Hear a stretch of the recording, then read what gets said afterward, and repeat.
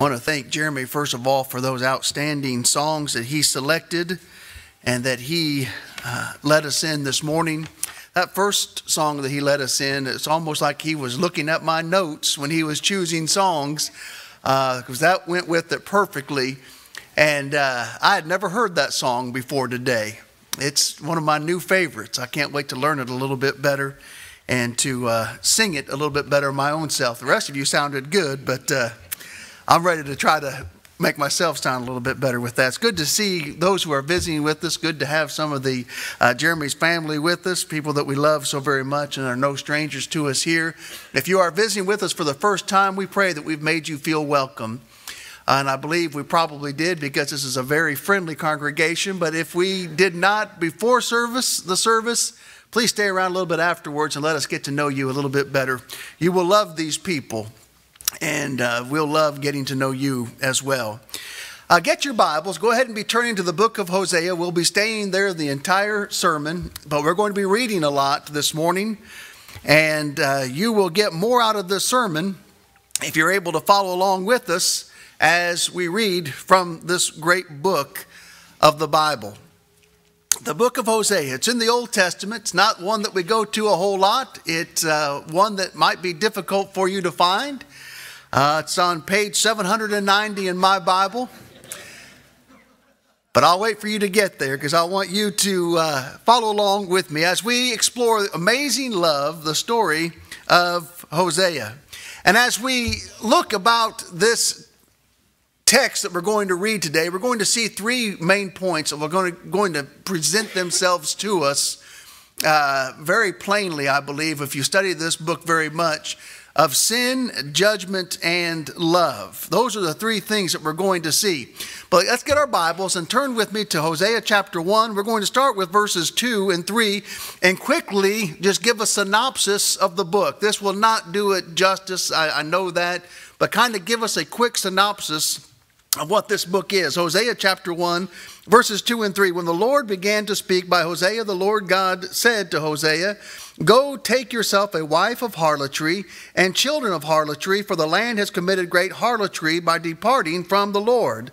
So he went and took Gomer, the daughter of Diblaim, and she conceived and bore him a son. Look at Hosea chapter 2 now, verse 2. We've already seen that he is instructed to take a wife of harlotry, who are children of whoredom. And we're going to see now in Hosea chapter 2, he goes and he rescues this woman from this horrible lifestyle, and watch what takes place. She goes back to her whoredom and to her adultery and to her harlotry. Hosea chapter 2, look with me, verse 2. "Bring charges against your mother, bring charges, for she is not my wife, nor am I her husband. Let her put away her harlotries from her sight and her adulteries from between her breasts." Drop down to verses 4 and 5. "I will not have mercy on her children, for they are the children of harlotry. For their mother has played the harlot. She who conceived them has behaved shamefully. For she said, I will go after my lovers, who give me my bread and my water, my wool and my linen, my oil and my drink." Drop down to verses 14 and 15. "Therefore, behold, I will allure her, will bring her into the wilderness and speak comfort to her. I will give her vineyards from there in the valley of Achor as a door of hope. She shall sing there, and in the days of her youth, as in the days when she came up from the land of Egypt." So she goes back to her former life, back to her whoredom, back to her adultery and other practices. But look now at Hosea chapter 3, verses 1 through 3. And we won't hit on this hard right now, but we're going to hit on it hard later. "Then the Lord said to me, Go again, love a woman who is loved by a lover and is committing adultery, just like the love of the Lord God for the children of Israel, who look to other gods and love the raisin cakes of the pagans. So I bought her for myself for 15 shekels of silver and 1.5 omers of barley. And I said to her, You shall stay with me many days. You shall not play the harlot, nor shall you have a man. So too will I be toward you." So get this. Here's the synopsis of the book. Hosea is instructed by God, you go and get a wife of the harlots, one who practices harlotry. You bring her out of that lifestyle. So he did this. She goes back into that former lifestyle. She leaves the safety from where she is and goes back to that horrible lifestyle. And then from there, Hosea is instructed, you have to go back now and buy her back from people who she has attached herself to. All of this, as we see in Hosea chapter 3, verses 1 through 3, is a true illustration of what God has done for his people, the Israelites. And that's really the whole point of the book. Hosea is an illustration and Gomer of what Israel had done to God. Now that's a quick synopsis of the book. Now look at the final charge in Hosea chapter 14, verse 9. Hosea chapter 14, verse 9, where it says, who is wise? Let him understand these things. Who is prudent? Let him know them. For the ways of the Lord are right. The righteous walk in them, but transgressors stumble in them. What do the righteous walk in? They walk in the ways of the Lord. So the questions that we have to ask and answer today, if I want to walk in the ways of the Lord and not stumble in them, then here's the things I need to know. What are the ways of the Lord so that I can walk in them? This was the challenge to the Israelites, begging their attention, begging them to heed the warning. Who is wise? Who is prudent? Well, those who listen to the warning. The ways of the Lord are right. So then what are the ways of the Lord? To answer the challenge and declaration of the book of Hosea, we need to ask, God, what are your ways? So that we can walk in them today. Here's the message of Hosea that we're going to see. Number one, God's attitude toward sin, God's judgment of sin, and then God's love for man. There's our 3 points. Let's first of all notice, what does Hosea teach concerning sin? Go back to Hosea chapter 3, verses 1 through 3. Hosea chapter 3, verses 1 through 3. We're going to look at this passage quite a bit because this is one that I think is just amazing. I know that doesn't do it justice, but let's just call it that. Hosea chapter 3, verses 1 through 3 again. Then the Lord said to me, go again, love a woman who is loved by a lover and is committing adultery, just like the love of the Lord for the children of Israel, who look to other gods and love the raisin cakes of the pagans. So I bought her for myself for 15 shekels of silver and 1.5 omers of barley. And I said to her, you will stay with me many days. You shall not play the harlot, nor shall you have a man. So too will I be toward you. What does Hosea teach concerning sin? Here it is. And this is what I want us to really remember from this lesson today. The sin of a people of high privilege is the worst of which humanity is capable. And I don't jump too far ahead of me. Don't start thinking, what's he mean by that? We're going to paint it out a little bit more in detail. But suffice it to say for this first point, the sin of a people of high privilege is the worst of which humanity is capable. Look at Hosea chapter 6, verse 9, where it says, as bands of robbers lie in wait for a man, so the company of priests murder on the way to Shechem. Have you noticed that some horrible sins are just barely mentioned in passing almost in the book of Hosea? Here's murder. He doesn't really key in on this. It's mentioned here just kind of in passing, but there's other things that he really hammers on. And he does this to show us this first point. The sin of a people of high privilege is the worst of which humanity is capable. And this is exactly what Judah was. This was the sin of Judah. These were the people of the highest privilege on earth. Now you might be thinking I'm talking about money. That's not what I'm talking about. You might be thinking I'm talking about prosperity. That's not what I'm talking about. I'm talking about a people who knew the law of God. They knew the love of God. They knew what he meant to them, or what he should mean to him. They know what God had done for them, not only in their present time, but throughout all of the history of the Israelites. They knew this. This describes them, a people of high privilege. God had loved them. He lavished his love upon them, and they answered that love with what?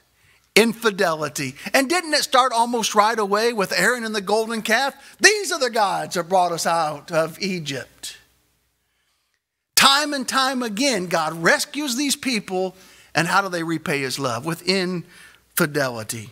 And as we said, certain vulgar terms are really mentioned and dealt with in detail, but then there's others that are hardly referred to, such as murder.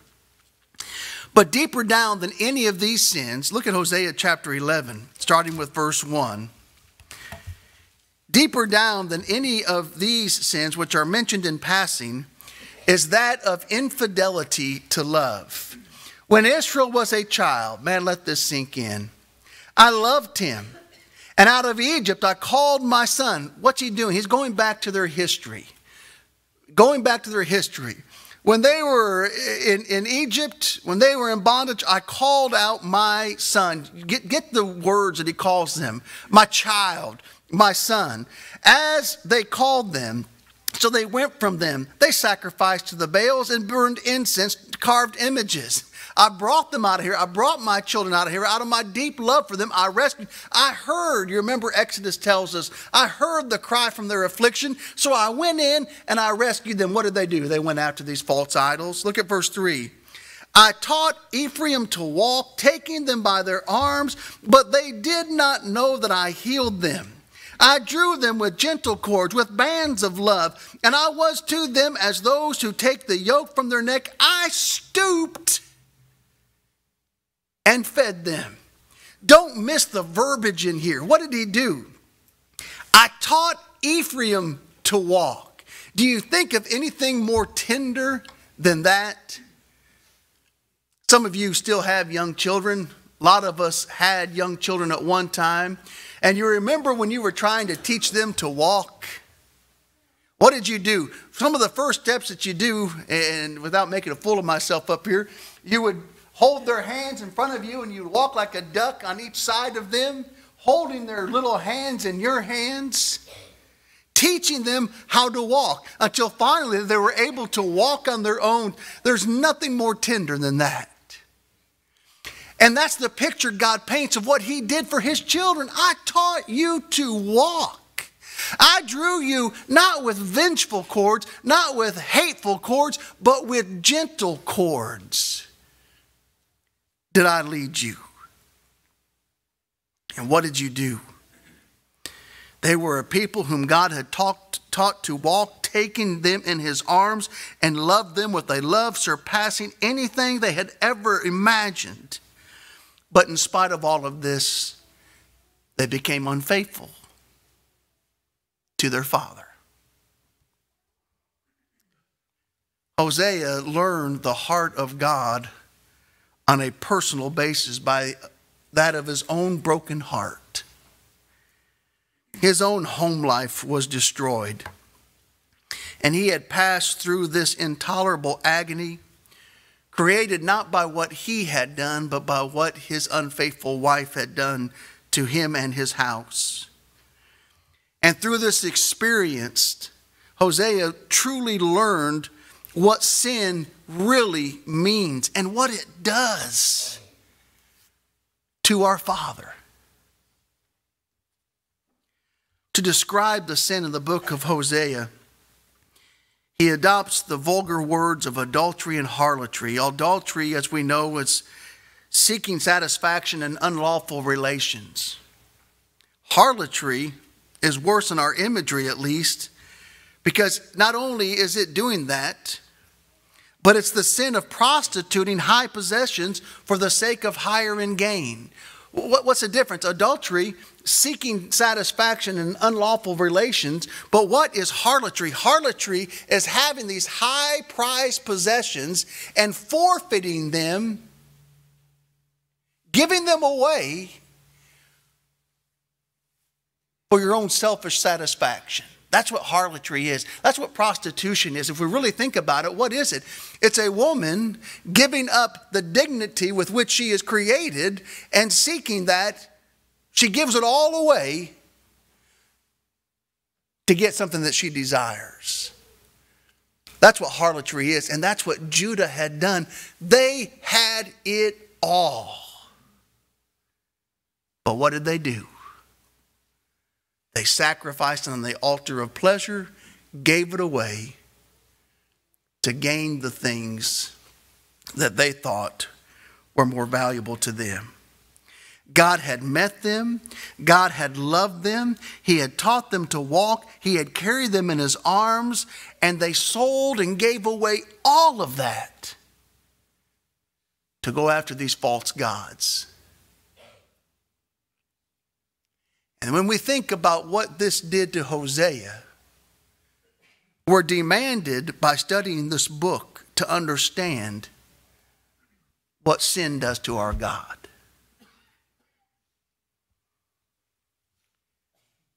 That's what Hosea teaches concerning sin. You ever think, as you sin, well, I shouldn't do this. Why? Well, because the Bible says I shouldn't. And if I do that, then I go against the Bible. And that's nothing wrong with that type of thinking. But when I read the book of Hosea, I really, truly understand how devastating sin is, not just to myself, but to the heart of my God.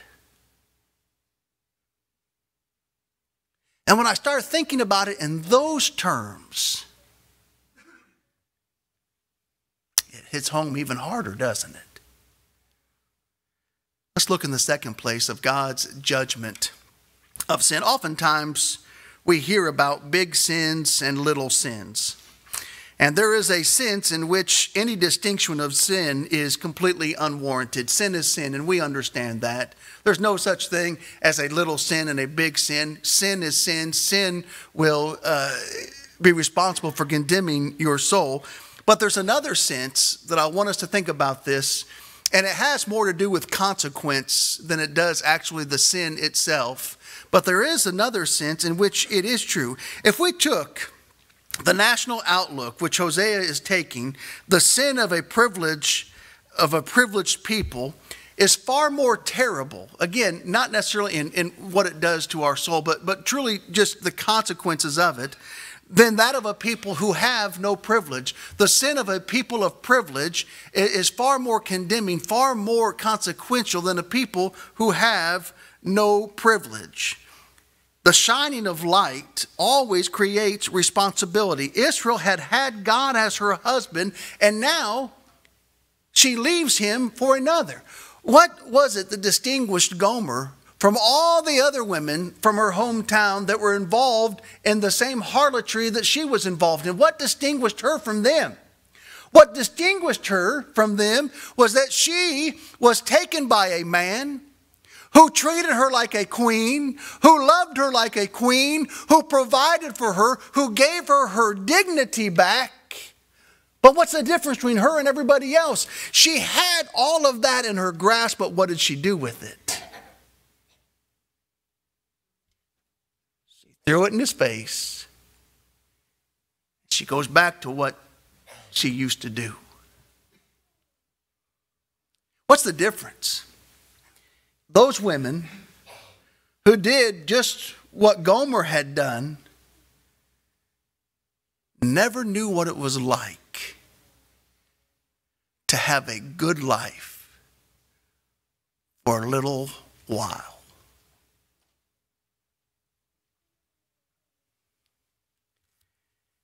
How does God judge sin? Sin is sin, as we've said. But friends, people who have a high privilege have a tougher way to go when they turn back to sin. Don't take my word for it. Let's look at the Bible. What's the worst sin? 2 Peter chapter 2, 20 through 22. For if after they had escaped the pollutions of the world and the knowledge of the Lord and Savior Jesus Christ, they are again entangled therein and overcome, the latter end is worse than them at the beginning. What's that? They were in sin. They came out of sin. Then they went back into sin. So why is it worse when they go back into sin? Well, listen to it. For if it had been better for them not to have known the way of righteousness than having known it, to turn from the holy commandment delivered to them. Think about this. Israel had had God as her husband and now leaves him for another. How many Gentiles would have loved to have had the opportunity that Israel had, that Israel just threw away? And then we read this. It would have been better for them not to have known the way of righteousness than having known it, to turn from the holy commandment delivered to them. I want you to listen very carefully, and I want this to really sink in deeply to how privileged we are. But with that privilege comes a responsibility. Let me say this and then let me prove it. Number one, if you don't plan on being faithful to the Lord, it would be better for you not to be here today. If you don't plan on being faithful to the Lord, it would be better for you never to have heard the gospel call. It would have been better for you to never hear a single sermon. Better for you if your parents had not instilled in you God's word, not brought you up according to his word. It would have been better for you never to even heard the name of God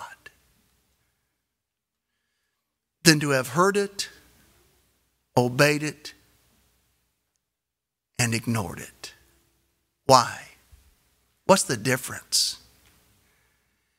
The difference is people of a high privilege will have eternity to remember what they once had, but gave away, sold, and went back into the world.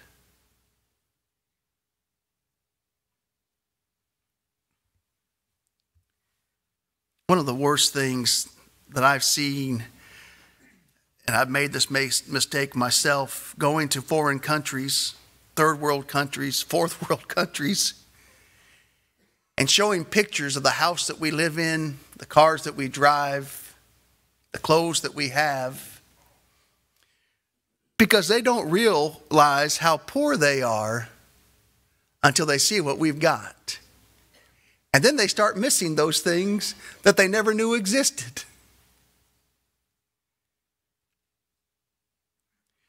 You see, you expose them to a little bit of the West, and they start craving that. And they miss what they don't have. It's what it is to be a privileged person who has heard the gospel of Christ. We know, at least we should know, the opportunity provided to us to obey the gospel of Christ. And just to refuse it,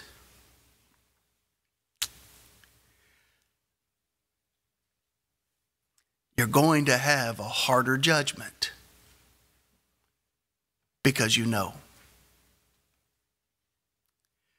I'm so thankful for this last point. God makes a way back to him. Look at Hosea chapter 13, or chapter 3 rather.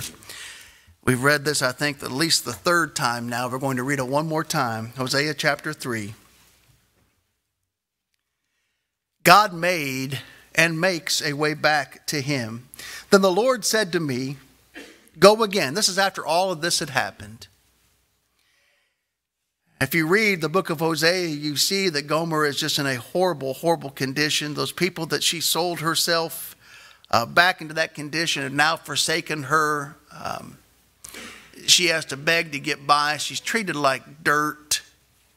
A horrible, horrible condition that she finds herself in. And it's in this context that we read Hosea chapter 3. The Lord said to me, go again, love a woman who is loved by a lover and is committing adultery, just like the love of the Lord for the children of Israel who look to other gods and love the raisin cakes of the pagans. Now look at verse 2. So I bought her for myself. Stop right there. To be honest, this is the part of the book that just angers me.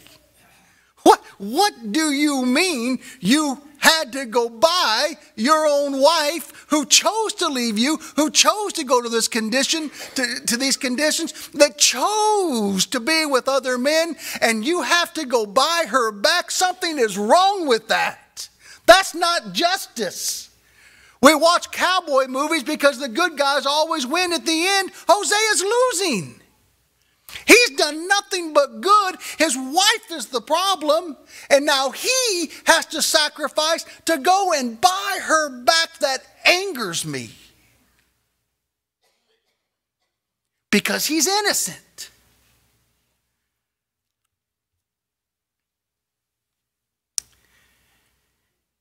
Then we read on. And I'm bothered even more. I bought her for 15 shekels of silver and 1.5 omers of barley. And I said to her, here we go. This is where I'm going to start to be made to feel a little bit better for what he has to do. What would you say to her? You rescue her from this. You take her as a wife. You give her dignity back that she's had for the first time since she was a child. She has that all back. She forfeits all of that. She runs away to the arms of other men. And now you have to go back and you have to buy her back. And what would be the first words out of your mouth? Woman, let me tell you how it's going to be. From now on, you do everything I tell you to do. I'll treat you any way I want to treat you. And you'll just be glad to be here, lady. That's how it's going to be. And at the first sign that you aren't grateful to me, you're right out the door. Take it or leave it. But that's how it's going to be. Now, thinking humanly, that's what the rest of this verse ought to say. But what does it say? I said to her, you shall stay with me many days. You shall not play the harlot, nor shall you have a man. Watch this now. And so too will I be toward you.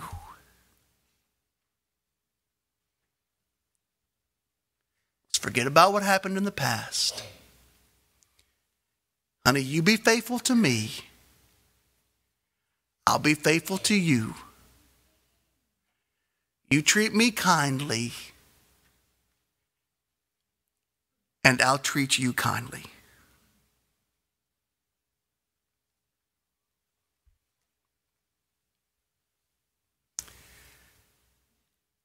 Aren't you glad it says that?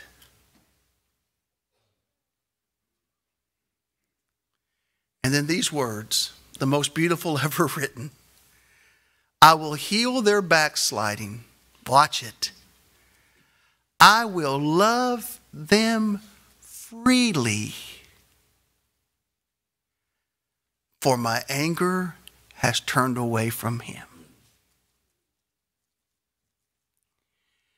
You want to see the heart of God?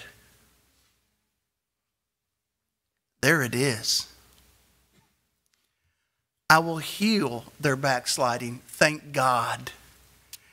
I will love them freely. Thank God. My anger has turned away. Thank God.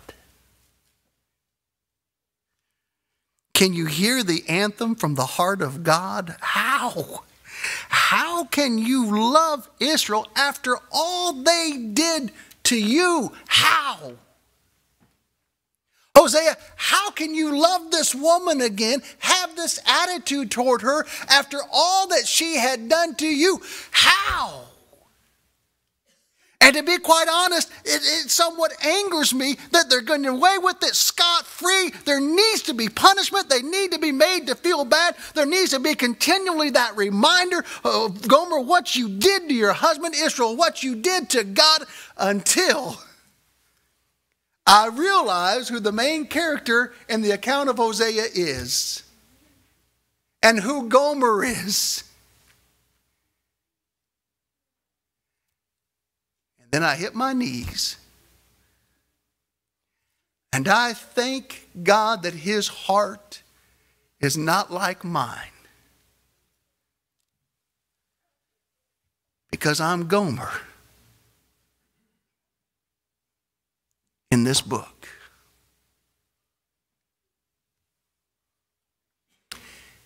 And is this not exactly what our God has done for each of us?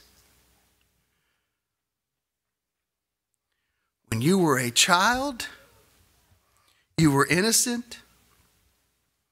You left that innocence for sin, and you left your father, but God commendeth his love toward us in that while we were sinners,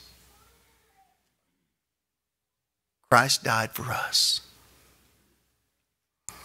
He bought you back with a price. You had it all. You threw it in his face. But God commendeth his love toward us, and that he bought you back. And when he bought you back, it's none of this, all right, I'll let you come back, but every day I want you to be reminded of how horrible you are, what horrible things you've done, how much you don't deserve what I've done for you. None of that. I will remember their sins no more. As far as the east is from the west, so far have I removed their sins from them.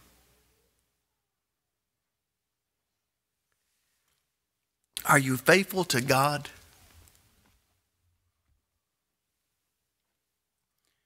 Are you faithful to him? After knowing what he has done for you, are you faithful to him?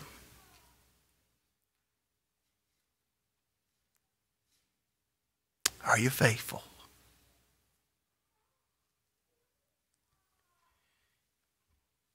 What will you do?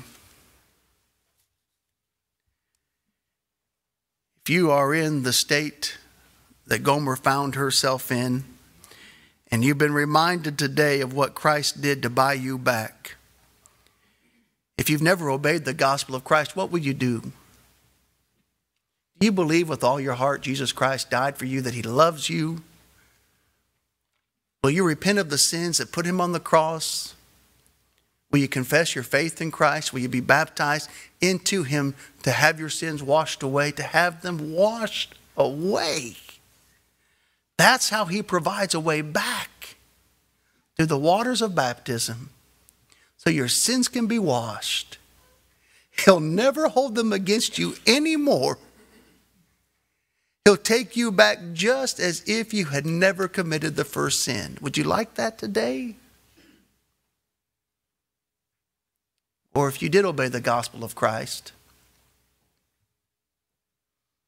you are that highly privileged person, but you've not been living as you should, what will you do? What will you do? We can help you in any way. We're going to sing a song of invitation. We're going to be led in. And during that song, if you feel the need for the prayers of the church, if you want to make your life right, if we can help you in any way, come and have a seat in the front pews and we'll take care of that need.